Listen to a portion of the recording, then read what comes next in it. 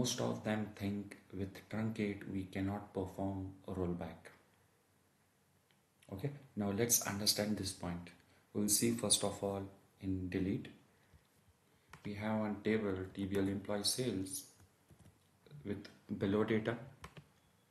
Okay, now I have used over here a transaction. I have a rollback, and in between I am doing a delete. So firstly I will just execute this part. I will perform a delete on this table using the transaction. So as you can see, the delete has happened. I will check. There should be no record in this table. Correct. Now let's do a rollback. Now once I do rollback, I should see my 4 records back. Now let's check the table's data. I see my all 4 records back.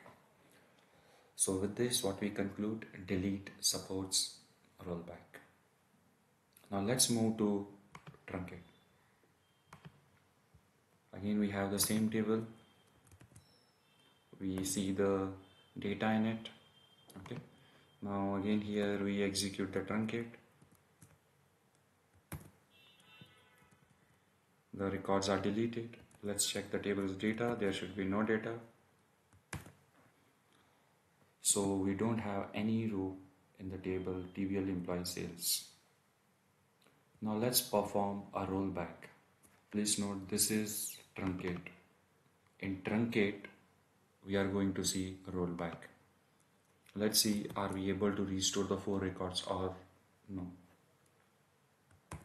Okay, we perform the rollback, and now let's check the select on this table. Most of them think truncate will not be able to restore the data, but it's not the fact.